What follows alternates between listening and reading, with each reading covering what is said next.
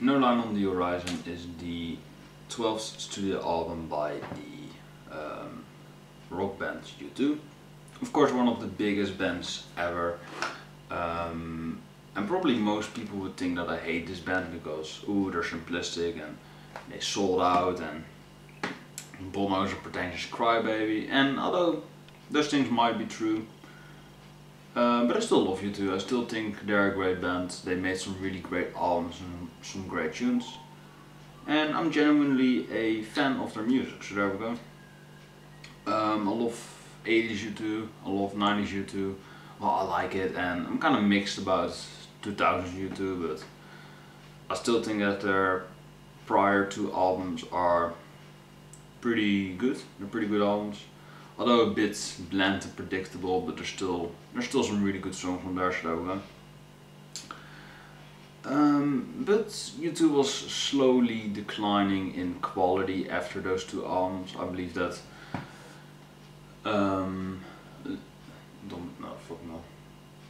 All That You Can Leave Behind was a critical success, and you know, it was a great album and sketchy. So it was essentially the best album that they released in the 2000s, arguably the last great album that they had.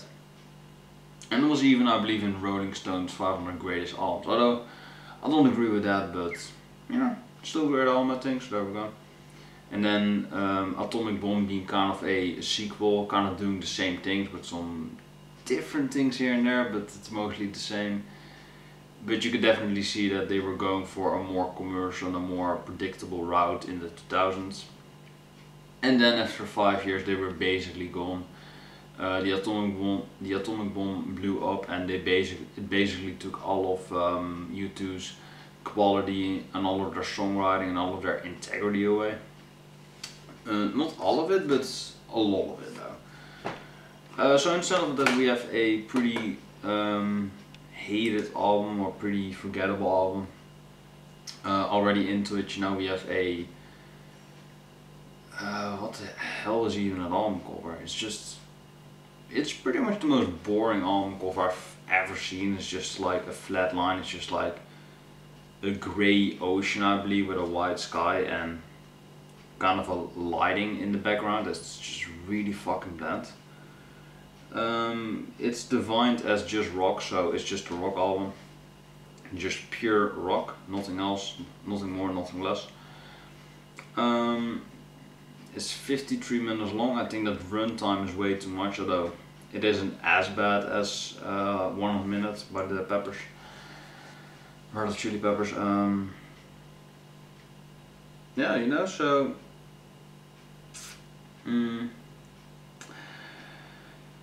yeah, let's just go into this track listing, shall we? Fucking on. So we start off with the title track, and this is honestly just a really forgettable track. There are some conventional things going on this track, but overall it didn't really catch my ear and just didn't really satisfy me, really. And actually the whole record is written by Bono. Most of it, some of the whole band. The Edge contributed lyrics on some tracks. That's basically it, that's really it. Bono wrote most of it. So that's maybe why it sounds so pretentious and so over emotional, but there we go. Then we have Magnificent, and this is, yeah, this is really the best track of the album. I would say that this is really the last true U2 moment, because it has a really captivating riff, it has a really satisfying riff, I would say. It sounds really melancholic, it sounds really like classic U2. I just really love the song. I personally think this is a great song. And actually when I heard this track I thought it was from early 2000s U2 or maybe late 80s U2, really. It really sounds like that to me, but apparently it was from this album, so you can say that's a positive because it sounds like classic U2, but you can also say it's a negative because it sounds the same like their old stuff. So either way, they kind of shot themselves in the foot there. But I still think it is a great song, and that you should check it out. If you think this is a terrible record, then you know you can say, or a great song of a terrible album, then this is definitely the song. But I don't think it's terrible. It's just a bit, yeah, it's just a bit for me, you know. It's not the best, not the worst. The worst is still yet to come. Fucking hell. The Innocent sequels, anybody? Fucking hell. Then we have Moment of Surrender, and this is just a really dreadful track. This is the longest song of the album, 7 minutes and 24 seconds. And I'm not sure, but I believe this is the longest U2 song ever. Maybe somebody's gonna correct that. I want to say Rock Dude, but I'm pretty sure he's a U2 hater. So there we go. He hates a lot of shit. So this song is just really dreadful. It's not per se painful to listen to, but it's just kind of like 7 minutes, you know, for U2. Fucking hell. It's just filler for me. It's just pointless. It just doesn't really add anything, and it's just overall not the best, really. Then we have Unknown Color, and I do really like this track because it's really melancholic. It's just really mellow. It's just really relaxing in nature. There is some really beautiful piano on this track, so overall I did really enjoy this track. It is a really mellow, really relaxing song to listen to, and one of the redeemable songs on the album, really. Then we get into some big hits, although everything is clickable on Wikipedia. That's basically because U2 is over glorified, so there we go. So then we have I'll Go fucking gag. I'll Go Crazy If I Don't Go Crazy Tonight. Yeah, and I honestly don't really mind this song. It's the longest song title of the album, fucking hell. But actually, if you go to producers, there's a dreadful producer on this track, and I'm like, why? Why is this piece of shit on there? will.i.am, really? will.i.am is on the production on this track, and I was like, really? It's just, why do you have him on there, really? I believe he's on this track. So I'm just looking at this like, really, it kind of reminds me of you know, Lil Wayne singing for Weezer. It's just, why, you know, why? Fucking hell. Jesus. Yeah, you know, I think that the falsetto that Bono has on this track is really cringy and really doesn't hold up today.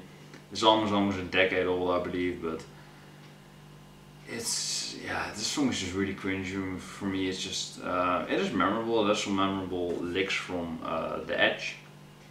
It is a nice song in general if you listen to like an isolated instrumental version, but Bono's vocals are fucking abysmal on this track, really. It's not terrible, but it's definitely one of the low points of the record, especially with that will.i.am credit. Jesus Christ. I mean, you're fucking U2. I mean, for fuck's sake, man. One of the biggest bands, and you have will.i.am on your album. Just, that's a low blow. That's a low blow, really. Then we have probably the most infamous single of the album, which is Get On Your Boots. And honestly, don't really mind this song. It is 3 minutes and 25 seconds. It's actually the only 3-minute song, or actually the short song of the album, the only 3.5-minute song, so there we go.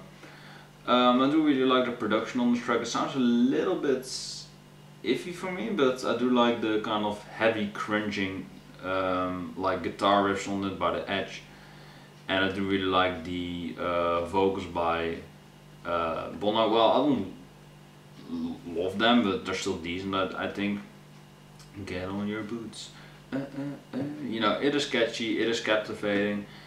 For sure, it's not the best U2 single by any means of the imagination, but it's still decent. You know, I think it's still a decent single by the band. Although, you know, U2 is literally seen as one of the best rock bands ever, so decent doesn't cut us for fans, because fans were expecting, you know, or fans are used to, you know, a War, a Joshua Tree, Unforgettable Fire, fucking amazing in my opinion. Achtung Baby, you know, people are used to that quality of you, and if you give them this, then it's really underwhelming, to say the least. Then we have stand-up comedy, and I would say that after Get On Your Boots, which is still a decent track, you know, I think the record kind of goes downhill from here. even more and just never really recovers. Stand-up comedy is just kind of a cringy kind of way of Bono having kind of a laugh for himself. Lyrics are really cringy, his vocals are really cringy, and just his songwriting in general is really bland and really predictable. Really forgettable track, and I wouldn't mind never listening to it again, really. And then we have Fest Being Born, and I believe that Bono's kind of like crying for like third world countries again, oh, there's a kid being born, praise the Lord, he's kind of going on that religious kind of, that's charity kind of side of his, which I don't hate, I do love that U2, Bono does the charity work. That's, he can be kind of a preachy dick about it sometimes, but mostly, he's a really nice guy about it, and he donates a shitload, so, what's not to love about that? That's a really noble deed of his. I mean, he's a fucking millionaire, so he should. Well, not per se, but it is a nice thing that he does it. But to make a track about it, not really the best thing to do, really. It just makes you look like an arrogant asshole that wants, attention and like critical praise or something for something that is pretty, self-explanatory. It's your own choice. You don't really have to make a song about it. Fucking man. Then we have White as Snow. This is actually a nice song, I would say. Has some really melancholy parts on it. White as Snow. It is a nice title. Reminds you of the winter, of course. It's just a really mellow track. I do think it is kind of a rehash of Magnificent slash. Well, it's not. Well, it's not a it's a little bit of a rehash of Magnificent, but not really. So there we go. So forget the. It's a bit of a rehash of Unknown Color. I think it's a bit mellow and a bit just relaxing to listen to. So it's kind of in the same vein, but I did really love that song. So to have another song like that is not the worst thing. So this track is pretty good overall. I would say it's definitely one of the high points again of this record, and definitely a high point for the record. Really melancholic, really mellow, really easy listening. U2 is pretty easy listening in general, but this song especially. Not a bad thing, but definitely not the most challenging song to listen to. Listen to the last songs for a challenge. Fucking hell. Then we have Cedars of Lebanon. Or I actually forgot Breathe. Because Breathe is just such a forgettable, bland song. If you think that the record does get better, then this song is just dreadful. There's really bad production, really bad lyrics, really bad vocals by Bono. Just everything that I don't like about modern U2 is on this track. It's just really cringy. Kind of reminds me of Numb. Not the Linkin Park song, but that I mentioned that fucking band with in the same breath as this band. Fucking hell. That's kind of an insult, but really, that record was better than this one, so there we go. But Breathe is just really forgettable. Actually forgot to talk about it, so that should say enough. And then with Cedars of Lebanon, this is just kind of another one of these really mellow, kind of one of these really relaxing, melancholic, closers. It's just kind of the same as White as Snow and Color, just kind of relaxing to listen to, just kind of quiet, just kind of peaceful, moody. That's kind of the whole atmosphere of the record, I would say, but definitely on this closing track. And I do really love a good, like, unharmful, peaceful, closure, and that's what it did here. So good closure. It's a little bit predictable, but it's a nice closure nonetheless. And so overall, this was not a horrible record. I would say it's definitely weaker than the prior two albums, and it doesn't even come close to U2's prime in the 80s and the early 90s, I would say, or in the 90s in general. But I would say 80s, early 90s. So there we go. So I do really love that U2. I still love U2 to this day, but they're definitely, as they progress through their discography, they do go down my favorites list down and down and down and down, and that's mainly because their modern output is fucking horrible. So if U2 would probably release like another shitty album, then I would probably like toss them off my list because it's just so fucking unlistenable. So U2, please stop making new records, just please stop, stick to your old work like you know the Stones do, and just fucking quit already. You're fucking billionaires at this point. So this is still, I think, a redeemable album, although that will.i.am credit is really fucking cringy, but I still think this record is decent. Really the less listenable U2 album in my opinion, and even this album is kind of for me. But I still think it's decent. It still has like a handful of good tracks on it and kind of a handful of really bad ones, so it's kind of mixed for me, so I'm gonna give this record a 6.5 out of 10. Let me know what you think about it. I think it's better than 1 Hot Minute. I don't think it's better than you know, Weezer's Green album, and you know, what else did I review? Fucking hell. Coldplay's Maluk Zale. Yeah, and that was also a thing I wanted to mention, that you know, Coldplay was kind of a U2 ripoff in their early days, I would say. Kind of a ripoff of Radiohead as well, you know, bands like that. They tried to copy those bands, and U2 is basically, you know, they saw the success of Coldplay and they thought, we want that success back again because we were one of the biggest bands at some point. So they basically tried to replicate Coldplay on this record, I would say at least.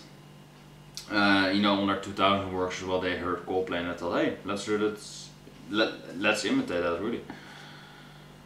Yeah, so that's, I think, this kind of a Coldplay rip-off record, which sounds really sad, but it really is.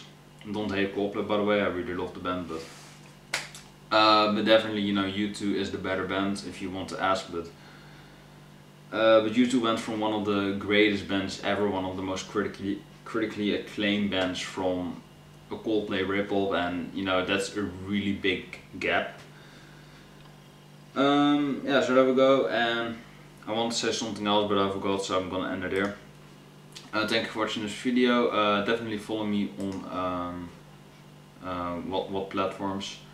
Metalstorm, AllMusic, on my other Cedars albums, and let me know what you think about this video. Of course, like and subscribe to this channel for more videos like this. Let me know what you think about this U2 record, what do you think about U2 in general. I really love them, but I can't stand their modern stuff, so there we go.